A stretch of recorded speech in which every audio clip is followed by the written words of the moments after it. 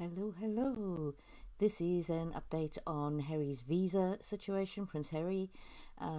This is a copy of the docket, and something happened here on the 15th of August, and that is what we're going to talk about.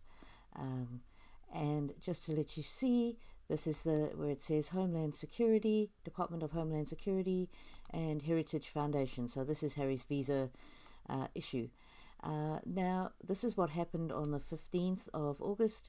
There was this sealed ex parte order signed by Judge Carl J. Nicholas on the 15th of August, and it is sealed and only available to authorized persons.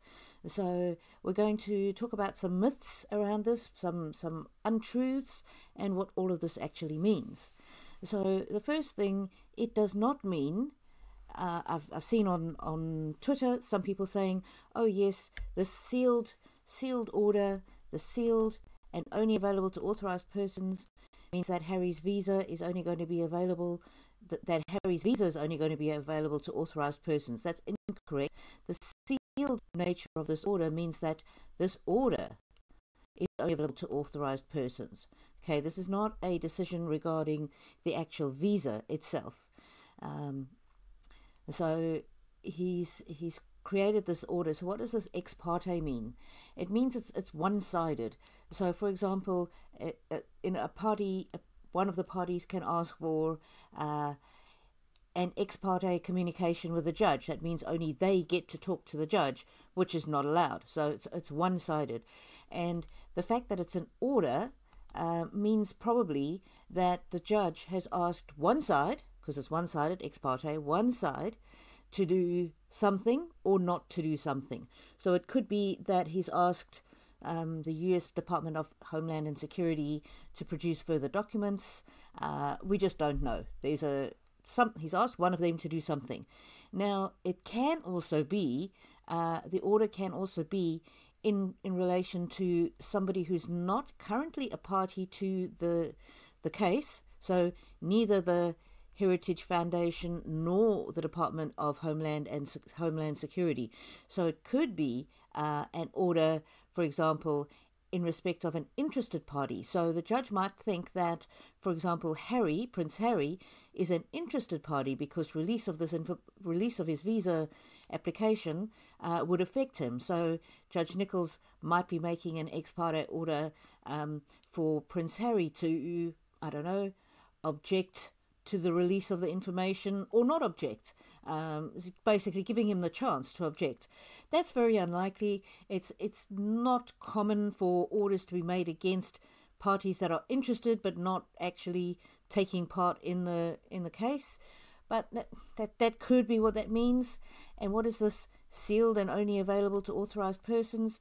Well, obviously the judge realizes that this is a very a case that has raised a lot of interest in a lot of quarters, and he doesn't want whatever he's seeking at the moment. He does not want that made public for the moment. He might unseal it at some later stage. Right now, he needs further information, or he needs something to be able to finalize his decision on whether or not to release Prince Harry's visa application documents.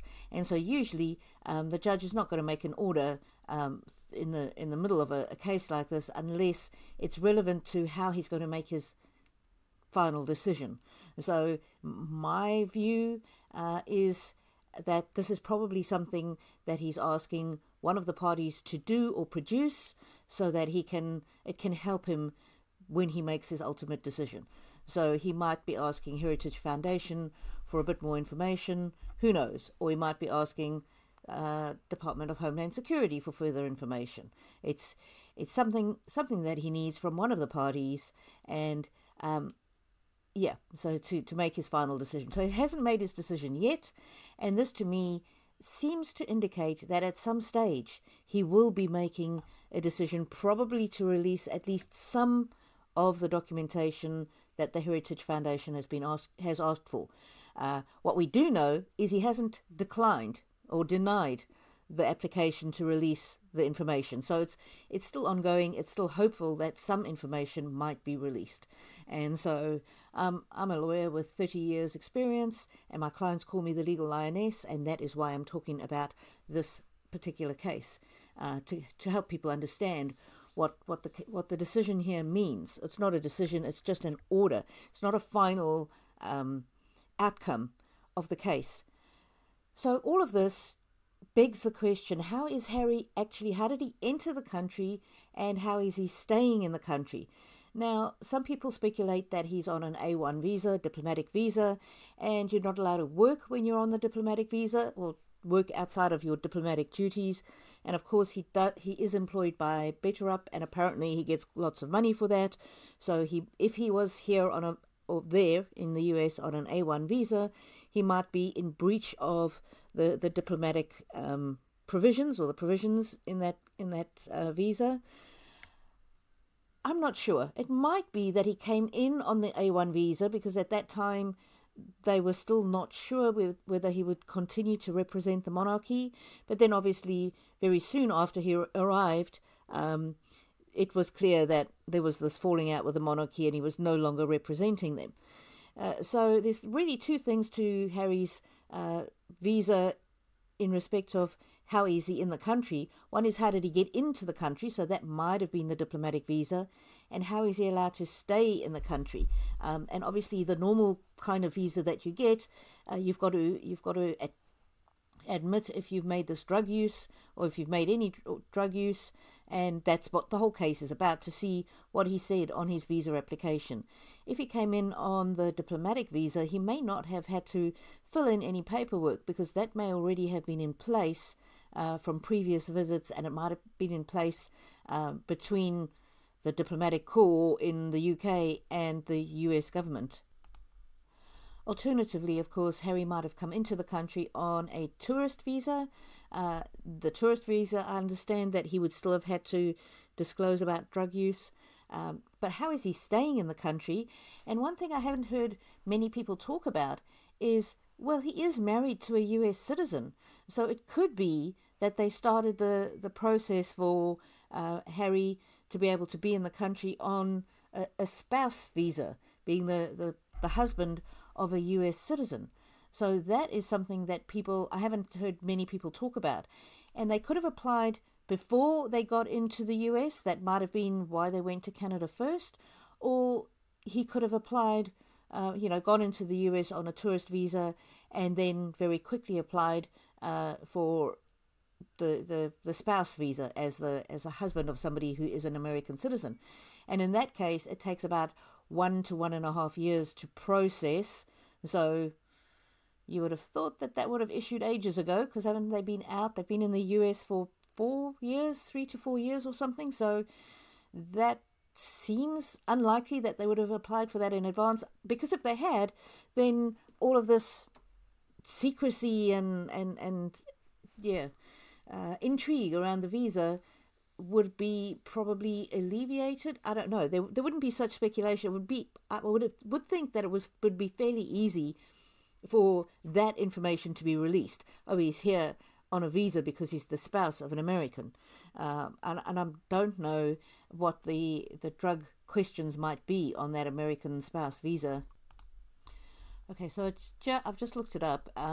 It seems that the questions about the drug use will be on all types of visas. I'm just looking at the US site. It says it is generally required to disclose past drug use in a US visa application.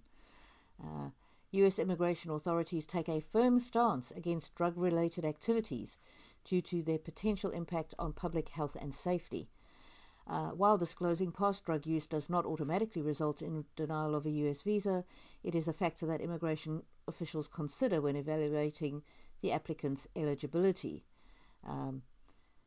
Drug use can be viewed as a potential violation of US migration laws and can raise concerns about an applicant's moral character and their ability to adhere to US laws and regulations. So they're concerned that you're going to continue to break the law as a drug user by using illegal drugs. And then it goes on to say that the severity and recency of drug use, the type of drugs involved, and any related criminal history are all factors that can influence the outcome of a visa application. So each case is assessed on an individual basis, taking into account the circumstances surrounding the drug use and the applicant's rehabilitation issues.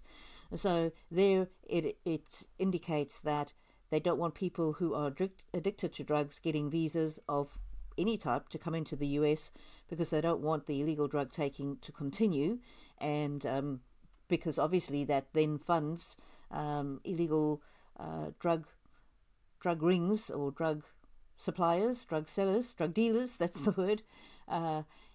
So that's what they're trying to avoid. So if you have used drugs and you put that on your visa application, but it's something that's historic and that you don't do anymore, then you're more likely to, they'll look at it, but it won't be the reason that they deny your visa.